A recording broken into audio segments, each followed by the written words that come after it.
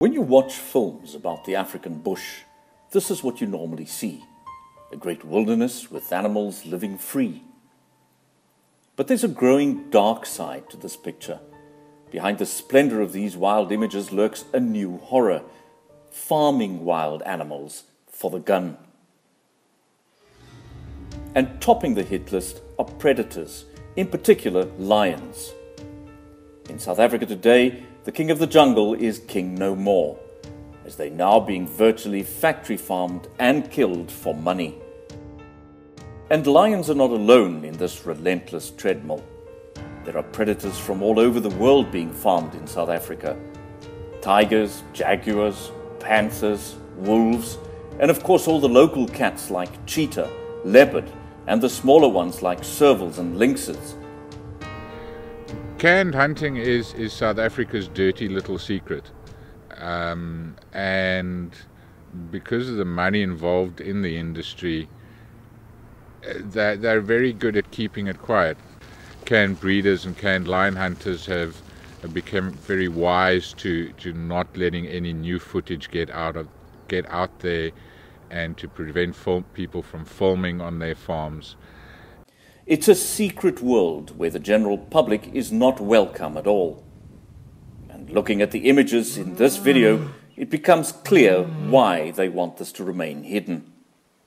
Canned hunting is not just a single event where an animal is hunted. It's an entire process where lion cubs are literally factory farmed, and at birth they're ripped away from their mothers, which is extremely traumatic for the mothers and the cubs. They are kept in wholly inadequate conditions. Obviously, it's all about the bottom line, so space and good nutrition is not high on the list of priorities for lion breeder. Their entire lives are spent in anguish, where they are physically and psychologically abused and treated as commodities as opposed to living sentient beings. Lions are bred and raised on these farms until they're old enough to be killed by trophy hunters. Some of these lions are quite tame, having lost their fear of humans completely.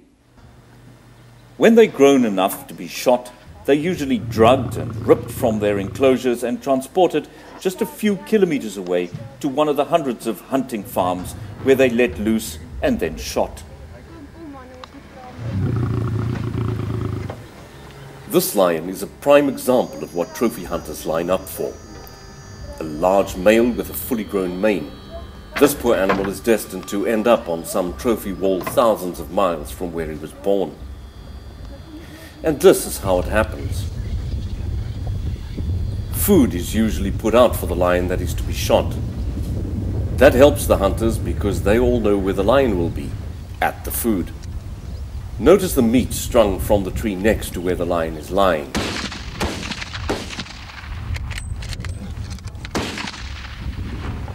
Okay, whoa, that's enough. Okay. Where are they? The body parts of these lions being killed get shipped halfway around the world, either as hunting trophies or more recently also for traditional medicines. People are now farming lions in captivity in South Africa to kill them at a young age to harvest their bones. The bones are sent to Asia, where they're used for traditional Asian medicine. Because of their similarity to tiger bones, nobody can really tell the difference.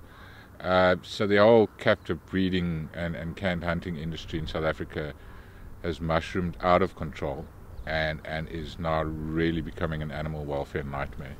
Wildlife breeders claim that their farms contribute to conservation by increasing the numbers of animals. However, nothing is further from the truth, because there's no attempt at maintaining genetic integrity of any animal population. The breeding is quite indiscriminate, because the animals are all bred simply to be killed.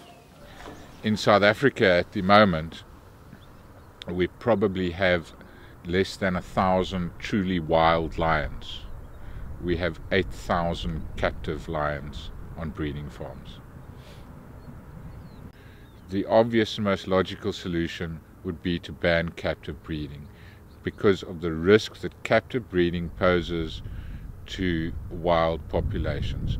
It poses genetic risks, it poses disease risks, and there are serious safety issues that need to be considered with all of these breeding farms. So the solution is to ban captive breeding, full stop. The king of the jungle is the king no more. In South Africa, his wild splendor has been reduced to the status of a commodity. The African lion has joined the ranks of the millions of other animals all over the world who are raised simply for slaughter.